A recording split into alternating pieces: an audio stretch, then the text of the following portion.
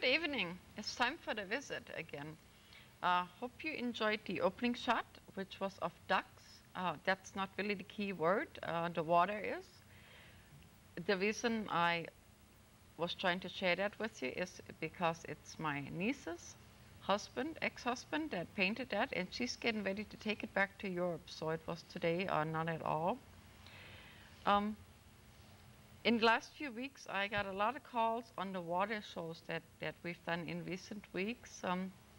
One was called H2 Wow, and one was called A Journey of a Water Cluster, which was done bilingual in Korean and in English, and at which time we had a very special guest, Dr. Lorensen, the gentleman that brought this wonderful water to us. Hello, how are you? And Hi. welcome to Olympia again. Yes, thank you very much. Great to be here. I heard she was in Anchorage, and the friends up there watch you on a regular basis. So Very good. Yeah, hello to our new friends. that's wonderful. Before we go on with the show that we have planned, I wanted to share something with the friends and with you. About 20 years ago, I was sent to a place called the New Life Foundation. That's because I was a little weird, you know, a little strange. And my symptoms and my illnesses didn't match. So they didn't know what to do. So they sent me to Seattle to be analyzed for thought forms and frequency changes connected with volcanoes and earthquakes and things like that. And one of the paintings that I had painted was analyzed at that time. And then I'm going to draw your attention first to the picture that we showed on the H2 show. It was of a water droplet. There was a thought form, and the name of it was, I think it was called You Make Me Sick. I Want to Kill You. And I kept thinking I've seen this before. So lo and behold, when I realized where I had seen it before, this, I had painted this 20 years ago as a thought form. And yes, in those days it was, you make me sick, you know, all the way. So we thought that was kind of different and share that with you. Oh. Prophetic. That is fascinating. We also have crop circles that sort of foreshadow some of the snowflakes that you have managed to put in a bottle. And so I'm going to give you the floor, because one of the things we promised the friends is that you're going to tell us how you're going to get it in the bottle. Okay. So, if you please. Yeah, well, if you don't mind, I thought I'd start basically with how this was all created. Wonderful. We just recapped that. Wonderful. And I'd been a researcher in pharmacology years ago at a medical school in Southern California. And my motivation at that point obviously was still what it is today, is to try to help people develop new things that can improve health and longevity. And sometimes there's when we're faced with challenges in our life, it begins to help us refocus on new ways of thinking. And the stimulus for this was the illness of my own wife, and she had very high titers of two different viruses called Epstein-Barr, which is very common, also Coxsackie-B virus, and she had fibromyalgia, arthritis. She was very ill, and we're trying to raise two little toddler boys with her illness, and you can imagine the stress and strain of that environment. And having worked with some great researchers, I had access to many different types of pharmaceutical agents, even new experimental products as well, and nothing we tried would work for her. And she was essentially bedridden. She'd have some days where she could get up and walk a little bit, but she was essentially an invalid. So I was really motivated. And there's a saying that God whispers to us in our pleasure, but shouts to us in our pain. We just talked about that a little while ago, I think. So, so I got the message that I should get reoriented. And having exhausted all the therapies that were available, my thought was, I'll take my wife to southern France, to Lourdes, which is obviously well known as the healing spring. I had no idea the mode of action, why it worked, or even if it did work, if it was a placebo effect. I had no idea, but it was, I'm searching for answers. And I was working with some researchers in Japan at that time, and we began to look at the geology of some of these areas, like in France, central Japan, India, and started to see some similarities as to why these springs may work the way they do. That previous researchers had gone there and they'd taken samples of these waters and said, well, there's nothing in the mineral content, there's nothing in the bacteriological content that would explain why these solutions work. Therefore, they all must be placebo. And I wasn't really convinced of that because the data was so overwhelming. And so I began to look at why water can form into different structures, and discovered that these healing springs, like in Lourdes or Kiromizu in Japan, were sites where these organized clusters did exist, but they only existed for a few minutes. So if you drank it from the source, you had a physiological response to it. But if you try to put it in a bottle, take it with you, it wouldn't work. Now, recently there's been another healing spring discovered in central Mexico, in Teclote, and they've discovered the same thing. The people drink from the spring, and while they're there consuming that solution, they experience improvements in their symptoms. But if they try to put it in a container and take it with them, it's gone. Well, certainly mineral content doesn't change in just a few hours. Bacteria, if anything, is going to get worse. So, so those weren't the agents that were really the active ingredient, so to speak, in these springs. So, what we found was that these clusters do actually exist, and my wife was the first one to actually go on one that we created in the laboratory, and it was a real blessing that she responded very quickly, and she's been on these solutions now for over 14 years and doing just fine. So that's really how this all basically started. Well, I think Mother Nature was very wise that we can't take off with the water from Lourdes, and so it just gave us a new means how to attain all of that. Oh, absolutely. So you asked the question, how do I get it in the bottle? That's right. Yeah, we promised to tell them, how do you get it in a bottle? Yeah, well, fortunately, after years of working with the Japanese and fine-tuning the technology, I was awarded a U.S. patent in January of last year, and the second patent was just awarded in October 1999. This year, yeah, 1999.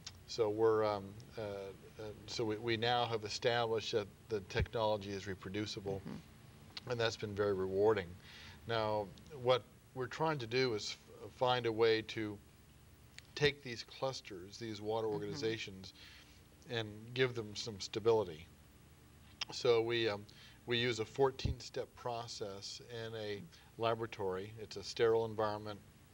We have to follow the same manufacturing techniques as if it were an injectable. Yeah, so exactly. there are very stringent procedures that have to be followed.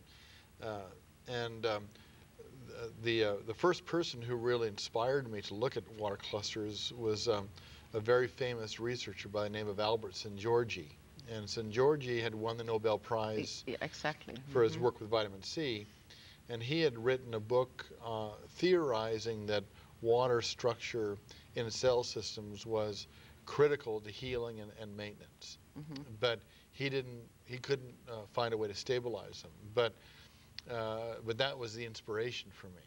And that work then went on to work with researchers in Japan, where we discovered some ceramic materials, magnetic fields, lasers, pressure, temperature, other factors that could all be combined in a multi-step process, so that the clusters that we were forming had long-term stability. They didn't last just 10 or 15 minutes as they do in nature. They would last 2 years at room temperature. And the information that was programmed into these solutions could then be transferred by dilution into distilled water. Now you see the timing here. 100 years ago, we wouldn't have the technology to do that. Absolutely. So everything is always right on time.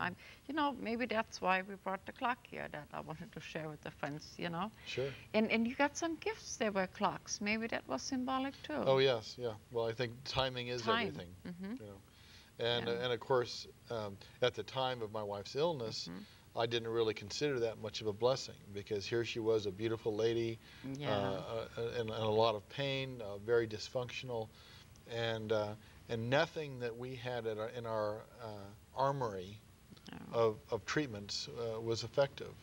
But that was the impetus that we needed to take it to the next step and look at complementary ways of accelerating healing. Yeah, so we have to thank her. Yeah, absolutely. For being willing to go through that experience, That's right. you know, That's right. so she could help us. Okay. I interrupt people, and I probably did that again. Let's see, we were trying to get to the slideshow. Yes, if you don't mind, I'd like to show some photographs from work that we've done in Japan. And we've actually been now distributing products in Japan for the last 13 years and have 32 clinics set throughout Japan where we're treating individuals with these solutions and collecting data. So if it's all right, I'd like to kind of review a little bit about how these structures can vary. Yeah, I don't mind at all. We're so happy that you came. You can just about do anything you want. All right. Yeah. So we're going to look at some of the slides that Dr. Lorensen is going to describe to us. And we've seen some of these before, but it just might sound different coming from you. Good, thank you. So let's see. Yeah, this first slide is actually a collection of different types of tap water from London, Tokyo, Los Angeles. You can see there's really no real structure. As a matter of fact, they look a lot like your painting. And these, what we've discovered is that these water organizations, these rings or clusters that we're looking for in nature, really can't exist in an environment where there's chlorine. So chlorine is really one of the most disruptive to the biological activity of water. So that's why obviously it's such a great disinfectant, because nothing can really survive in that. Yeah, I have a little story. When I first came to the United States, I used to put my clothes outside because it would bleach everything. And then I was told that they had chlorine, they had sunshine in a bottle, and I didn't quite buy into that. So we probably agree on that too. Yes, the next slide is a picture of different types of spring waters, and what was interesting is we'd found that various types of springs may have different cluster formations, different cluster sizes, and if you look at the upper left photo, you'll notice that the clusters in that photograph are much smaller than, let's say, the one directly below it or to the right of it. And this is essentially this solution from Lourdes. Now, if you go 12,000 miles away to another healing spring in central Japan near Kyoto, there's a spring there by the name of Kiromizu, and it's at the base of Mount Hiei in Japan, and people stand in line for hours to use this solution. Well, we noticed that here again these clusters don't last very long, and for centuries the Japanese had actually used bamboo cups that they would dip into the spring and drink, and then give thanks. And then the health department got involved and said, well, we're concerned that you're going to get bacteria by using the same cup. So they replaced the bamboo cups that they've used for centuries with aluminum cups. Not good, not good. And the aluminum, of course, would destroy the water structure, and then their efficacy rates dropped off. And so we contacted them and said, try using a UV sterilizer with bamboo, so that you can still use the bamboo, and don't use the aluminum. And sure enough, the physiological improvement came back. So so here on separate areas of the world are solutions that are quite similar. And we found the same thing with that spring in Tecolote, Mexico, with springs in Germany, in India. So even though they're not very common, they do exist. But the natural source of these is very unstable. So what we patented was a way of making them stable, and more energetic, right? So that's how we get it into the bottle. That's right. We have really had fun with that, because we spoke different languages and nobody had an exact word for cluster, you know. Right. And so that's how that came about. Yeah, well, even though this may be considered a new technology to a lot of people, it's been described for generations. If you look in John chapter 5 in the Bible, there's a reference to the pools of Bethesda. And the pools of Bethesda were famous for their healing properties. And if you read there, it says that the patients would wait around the pool, and they would wait for the stirrings of the water. Now, what that means to me is that there were periodic eruptions. Yeah, geyser type thing. Yeah, that's what I was visualizing as you because the patients knew that when the water was stirred, they would jump in, they would drink, they would bathe, and so on. And after a few minutes, the effect was gone. They'd get out, and they'd wait for the next stirring. So here again, if there's magnetite, if there's quartz, if there's high pressure, if it's a deep source, the chances are good that these water clusters are coming up from the earth, and will really hydrate cell systems very effectively. So this is nothing new. It's been around for generations, but we've been looking for the wrong thing. We've been looking at mineral content or radiation or other factors that might cause physiological change, and no one considered that there might be a structural component to water, even though it may have even a very short life. Now, would this be a good time to ask a question? One of the things, I went to one of your lectures, and one of the things that we didn't quite get around to asking you is because of the component in the length. You mentioned that like the shelf life, what we consider shelf life, I'm not really sure if that's the right word, but once we have it in the form that you created it in, and then you said, and eventually, does that lose the shelf life too? Well, no. It will tend to diminish a little bit in its energy pattern, but the solutions that we've created, we know are stable for a minimum of 2 years. So it's the frequency that changes. That's right. Okay. Well, actually, it's the intensity. Oh, the intensity. No, the frequency is fairly constant based on the different solutions we make, because what we do is we're using this solution with a lower surface tension as a delivery system, and then we add to that solution other ingredients, herbal extracts, microorganisms, depending on what we're trying to accomplish. And then as a nutraceutical, as a therapeutic food, we can then target the needs that people have, but not use harsh chemicals or medications. We can do it in a very natural way. I'm sure that's going to answer that question, so thank you for interrupting. We can get back to Oh, no. So anyway, continuing on with the next slides, what we've worked with a number of beautiful researchers all over the world, and one doctor I have a great deal of respect for is Dr. Seiji Katayama. And Dr. Katayama looked at the structure of water basically in different tissues as a function of age. And as a matter of fact, that was basically the title of his paper was Biowater or Cluster Water Structure and Aging Mechanisms. And what Katayama showed was when we are very young, let's say a young child, 3 or 4 years of age, if you look at the water clusters in the bloodstream, the content is extremely high. And as we age, those water cluster quantities drop off substantially. So by the time we reach the age of 36, for example, we've lost about 60% of those water organizations. So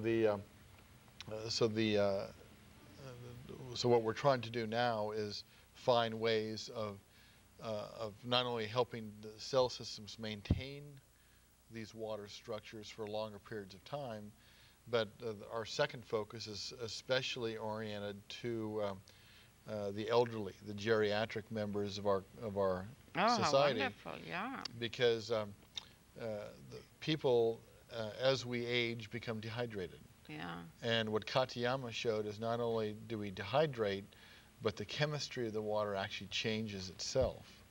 So, so what we're doing now is using this technology to help individuals not only improve their cell water turnover rate, but also replenish those systems with water organizations that are going to be help improve cellular efficiency at the same time.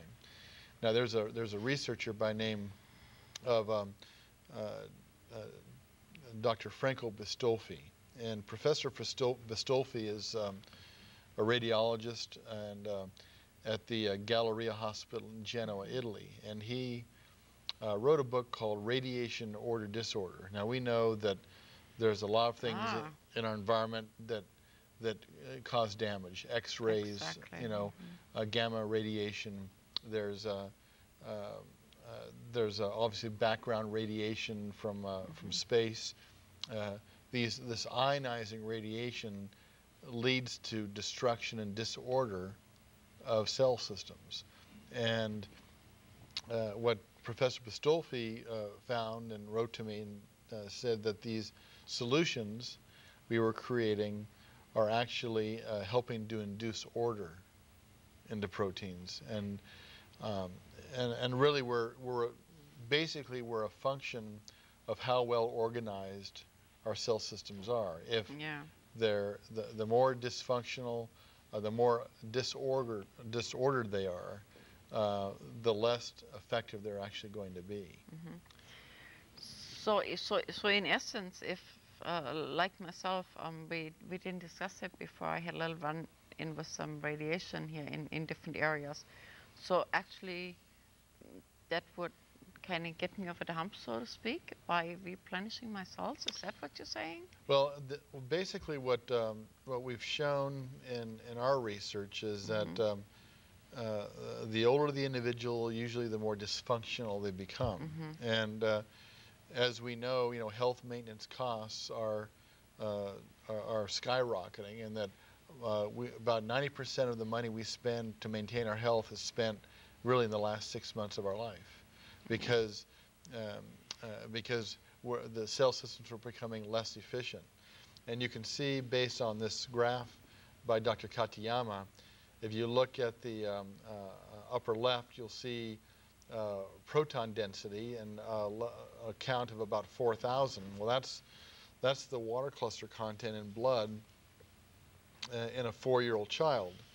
And here you can see, as we age, as we get to age 36 and beyond, all these water cluster contents drop off precipitously, and that's not only in blood but also bone and muscle tissue and so on.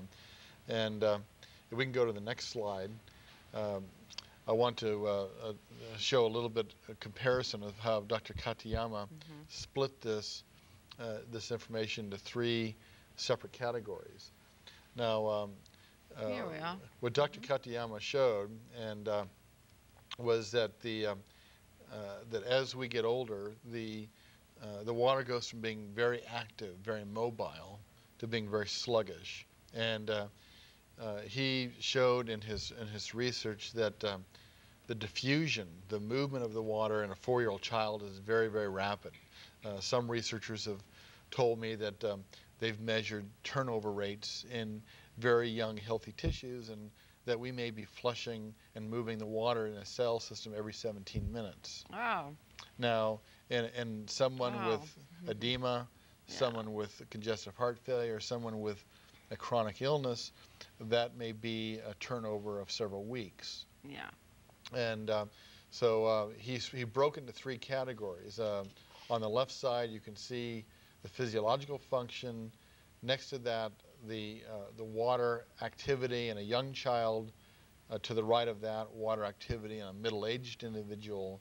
And on the far right, water activity in an older individual.